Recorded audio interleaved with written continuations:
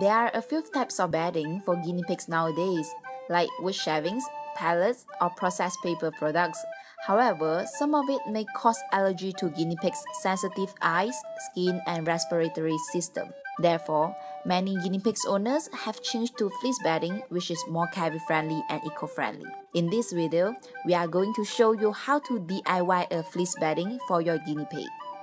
All you need for the DIY are 100% polyester fleece, towels as an absorbent material, a measuring tape, a pair of scissors, some binder clips and pins.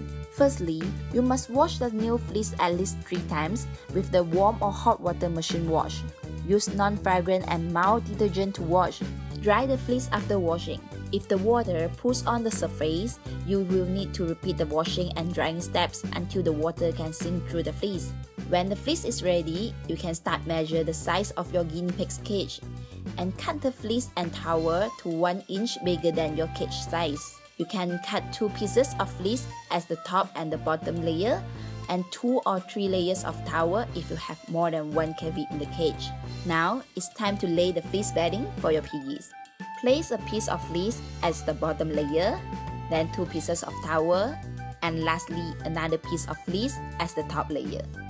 Fold the edges and use some pins and binder clips to fix the bedding. Your piggies can enjoy their soft and comfy bedding now.